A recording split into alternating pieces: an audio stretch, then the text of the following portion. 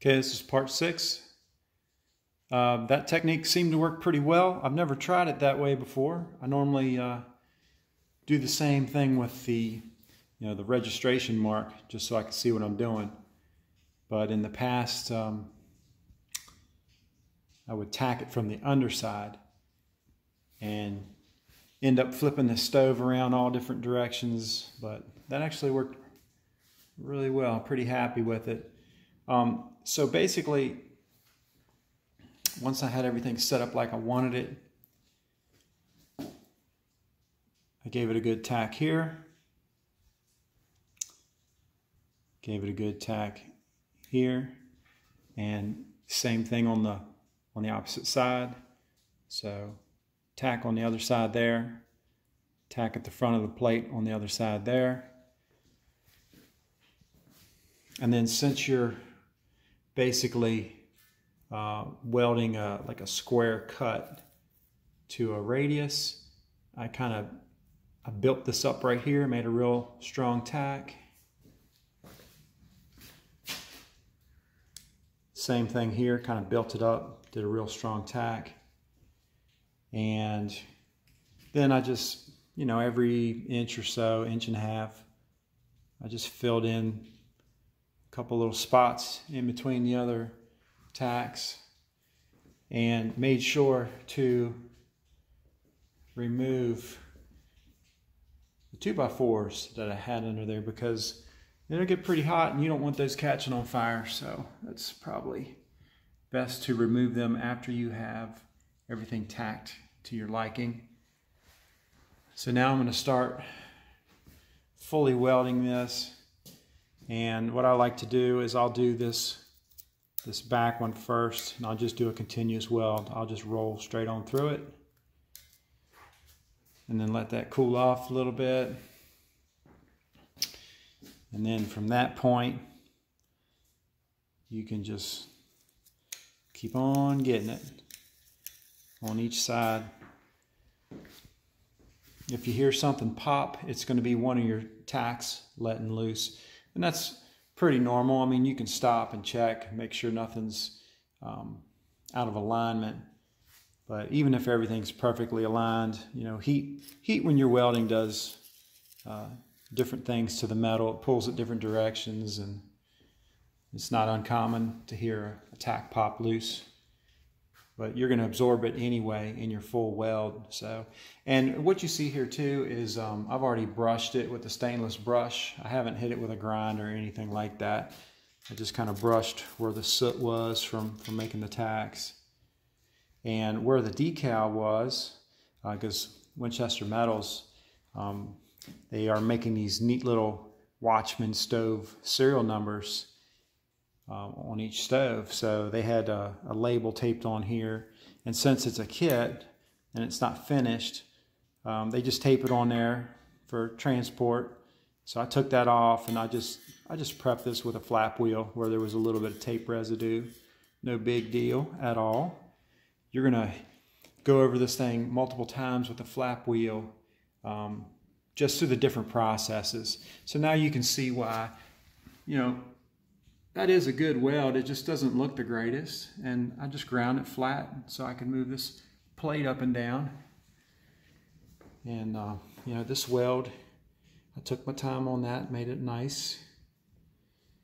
And same thing, once you get everything laid out how you want, that's when you can take your time and make some real pretty welds and have a good time with this kit. All right, so I'm gonna finish those welds. I'm shooting everything from my phone. I don't have a helper down here or anything, so I don't have anything to set this camera on. So we're just gonna make these welds, and I'll show you what they look like here in a little bit. Okay, here's the first weld on the back of the stove. And again, I just brushed it with a stainless brush. I like getting the soot off of there so I don't pick it up on any other welds. That's why I always brush my tacks. Really probably don't even have to do that, but it also allows you to see if you got a pretty respectable looking weld. All right, let's do some more. And again, sorry for not having any weld sequences that you can see, but you know, we're working up to that. We'll get there. Okay, you can see where I continued that corner into where the two pieces of 6-inch tube meet. And instead of doing a full run on that, I decided to come over here, pick up where I left off on this corner, and pulled it this way. And I don't know if I've mentioned it already, but I've got my machine set for 3/16. This 6-inch tube is 3/16 thick. The potato plate's 1/4 inch. So you can pause a little longer on the 1/4 inch side. And I'm just doing like a crescent shape. So I'm just like doing like that. Just kind of whipping it into the 3/16. But that was a good stopping point where the two 6-inch tubes join. So I'll go ahead and finish these out and show you what it looks like. Okay, we've got the potato plate fully welded. Turned out pretty decent. It's still pretty hot, but let's see what she looks like.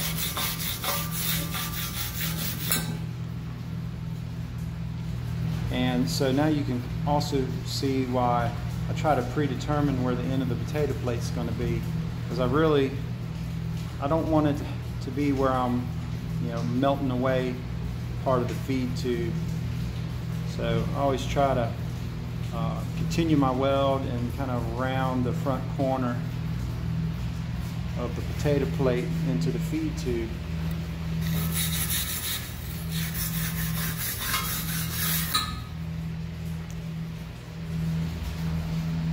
That'll work.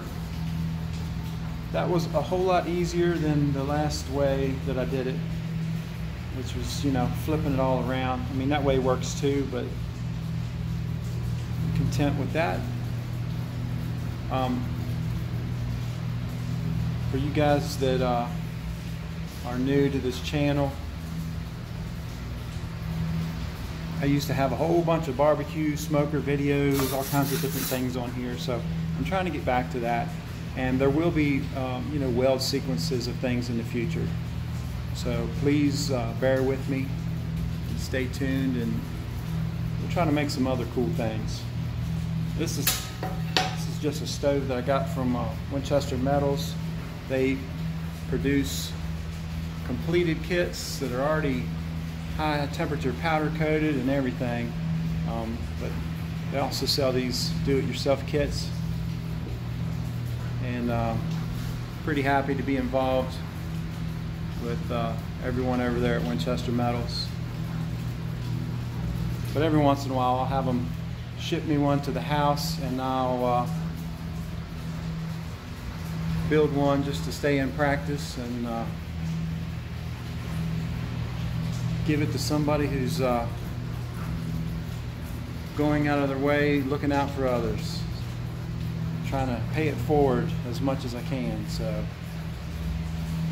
all right, you guys, that's it for this step, and talk to you soon. Thanks for watching.